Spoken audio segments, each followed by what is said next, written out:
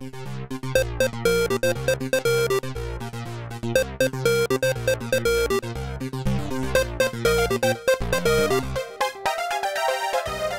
it's Howard Rheingold. This is the second in a series of videos about network literacy. In the first episode, I spoke about why it's important to understand how networks work, whether or not you know or care about the engineering or technical aspects of them. And in particular, I spoke about the way that the technical architecture of the Internet reserves innovation for the endpoints of the Internet, for the users of the Internet, rather than any kind of centralized control. The enormous creativity and productivity of the World Wide Web is a direct result of that technical architecture. One of the architects of what has been called the Internet's end-to-end principle was David Reed. I had the privilege of talking with David in Cambridge, Massachusetts, where he is a fellow at the Media Lab, when I was researching my book Smart Mobs in 2001.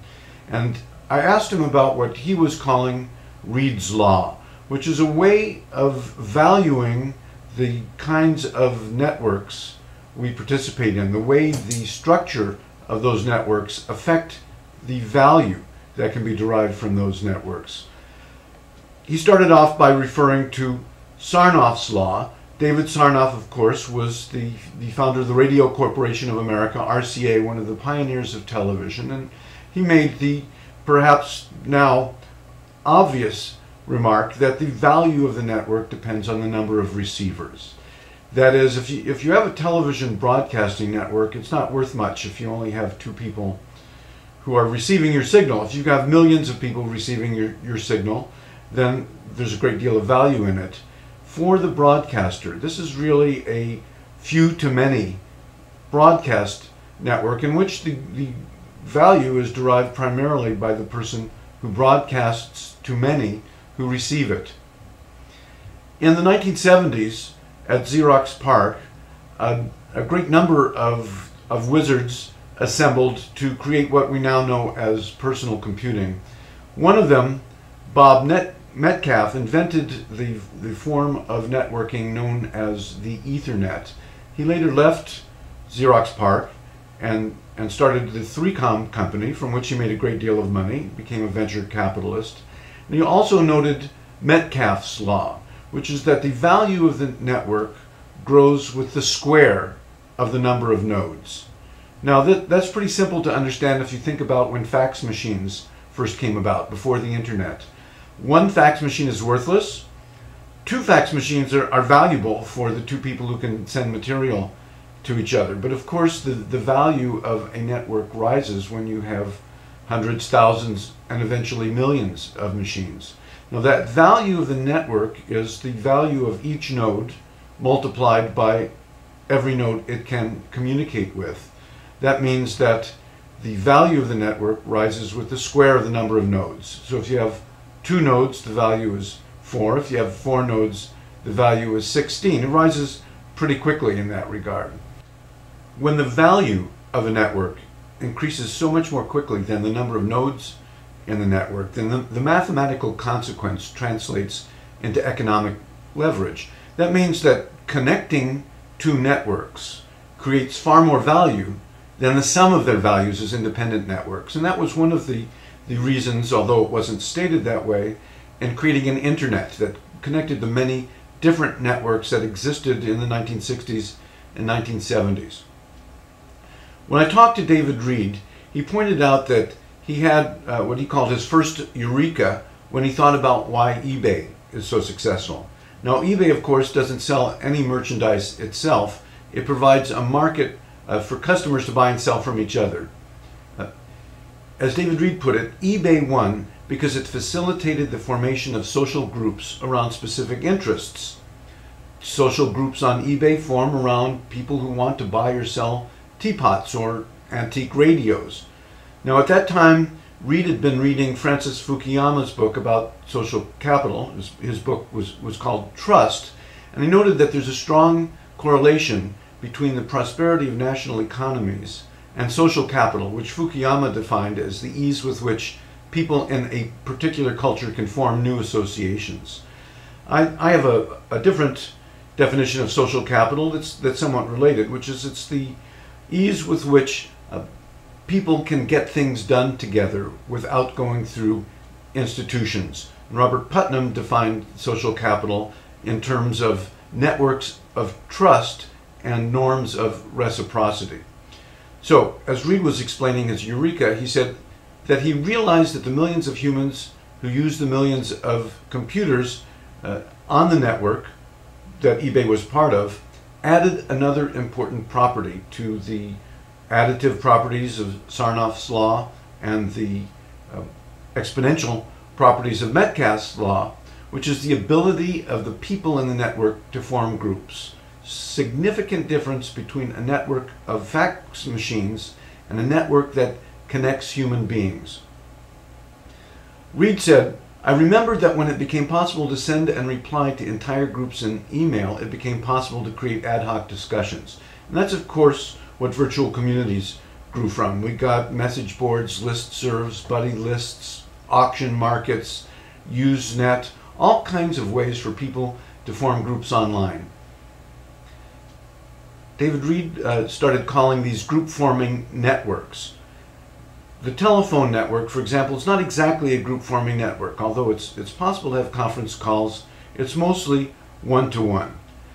Reed saw that networks that connected humans, that enable them to form groups with each other around mutual interests, grow even faster, much faster than Metcalfe's law.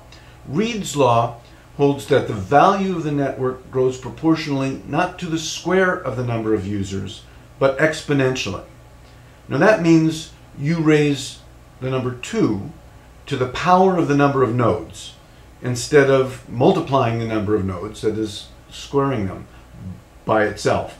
So the value of 2 nodes is 4 under Metcalfe's law and Reed's law, but the value of 10 nodes is 100, 10 to the second power under Metcalfe's law, and 1024, 2 to the 10th power under Reed's law.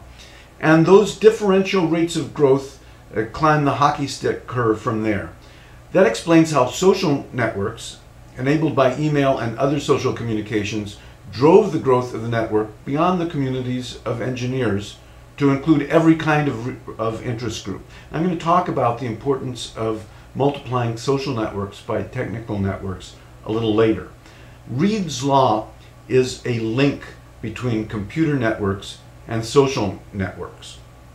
Reed, using his law to analyze the value of different kinds of networks, believes he has discovered an important cultural and economic shift. I'm going to quote him here from our interview. There are really at least 3 kinds of value that networks can provide. The linear value of services aimed at individual users, like a fax, the square value from facilitating transactions, and exponential value from facilitating group affiliations. What's important is that the dominant value in a typical network tends to shift from one category to another as the scale of the network increases. Whether the growth is by incremental customer additions or by transparent interconnection, scale growth tends to support new categories of killer apps and thus new competition. We can see this scale-driven value shift in the history of the Internet. The earliest usage of the Internet was dominated by its role as a terminal network, allowing many computer terminals to selectively access a small number of costly time-sharing computer host mainframe computers. As the Internet grew, much more of the usage and value of the Internet became focused on pairwise exchanges of email messages, files, etc., following Metcalfe's law. And as the Internet started to take off in the early 1990s, traffic started to be dominated by news groups, user-created mailing lists, special interest websites, following the exponential group-forming network law. Although the previously dominant functions did not lose value or decline as the scale of the Internet grew, the value and usage of services that scaled by newly dominant scaling laws grew faster. Thus, many kinds of transactions and collaboration that had been conducted outside the Internet became absorbed into the growth of the Internet's functions, and these became the new competitive playing field. What's important in a network changes as the network scale shifts. In a network dominated by linear connectivity, value growth, content is king.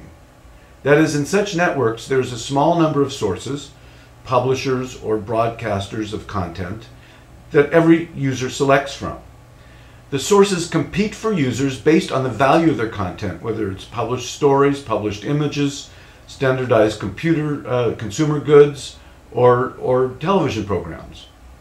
Where Metcalfe's law dominates, transactions become central.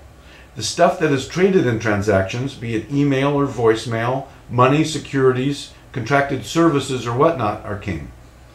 And where the group-forming network law dominates, the central role is filled by jointly constructed value, such as specialized news groups, joint responses to requests for proposals, gossip. Reed believes there's a direct connection between the kind of social capital that Fukuyama discusses in his book Trust and the way people use the Internet as a group-forming network. This connection is the reason why esoteric, technical, and legal arguments about the end-to-end principle and wireless regulation might have a huge effect on everybody in the world. If the innovation commons is open to many in the future, as it has been in the past, a cornucopia of the commons could make it possible for many to benefit. Or those who have concentrated capital in existing infrastructures and corporations might manage to enclose the commons and reserve that power of innovation by technically excluding future innovators. The first battle was fought over Napster.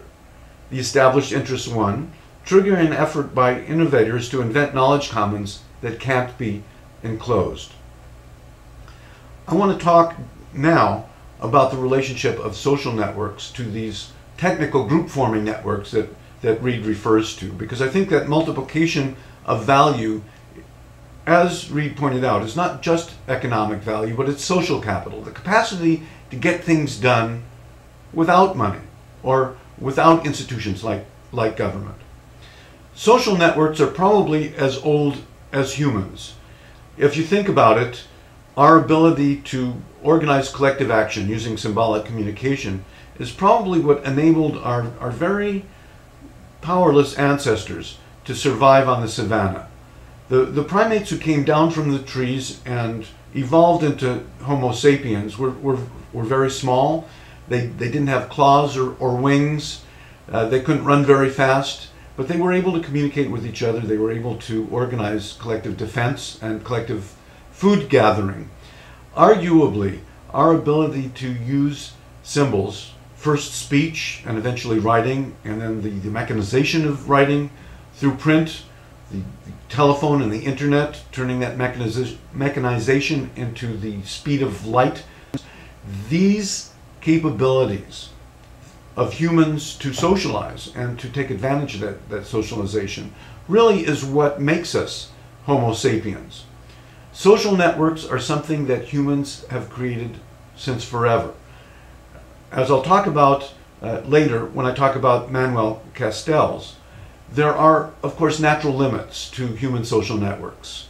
We can only communicate with the people who can hear us if we're talking through speech, and writing greatly extends that. But the number of people we can organize very quickly, the geographic spread of those people, the diversity of those networks, those are rather limited until we get media like the Victorian Internet, the telegraph that first wired up the world in the 19th century, and now the Internet. Those networks, with the properties that David Reed talks about, multiply our human capacity for social networking and lower the thresholds for some of the capacities to organize with others, and in some cases eliminate obstacles that prevented us from organizing with people on the other side of the world in a matter of seconds, for example. So when you look at networks, I think you have to understand that the great power of the networks is not only in the technical aspects that Sarnoff and Metcalfe pointed out, but in the social aspects that Reed pointed out. In my next episode in this series, I'm going to talk about why networks matter. I'm going to primarily focus on Manuel Castell's work around the network society, but I'm also going to refer to social capital and some of Robert Putnam's work about social capital.